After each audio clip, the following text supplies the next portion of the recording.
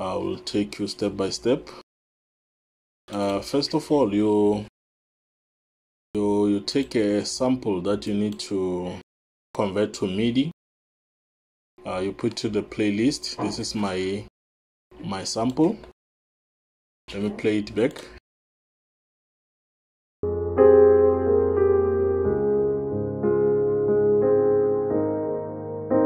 Okay, on this sample, I will send it to the mix. I'll choose any track or any channel that I need to use of any of my choice. I put it on channel 5. On the mixer, same channel 5 is where you're supposed to add your Melodyne. Put Melodyne.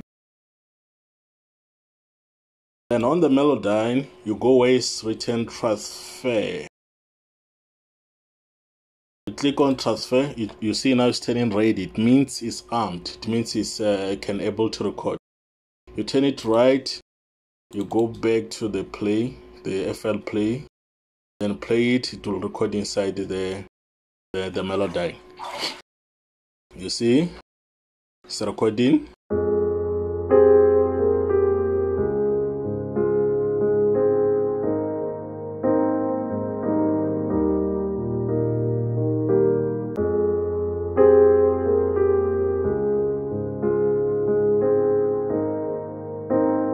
You see now, this is our Midi. To export this one, you have to go to settings,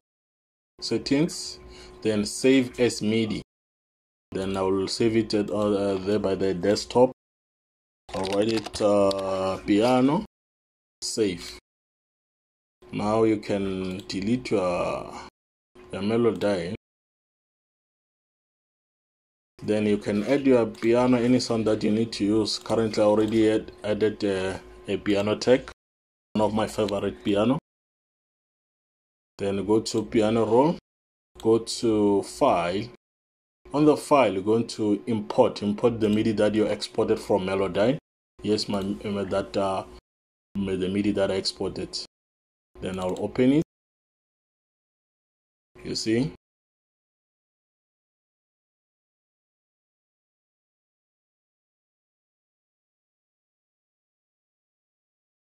You can play it back now.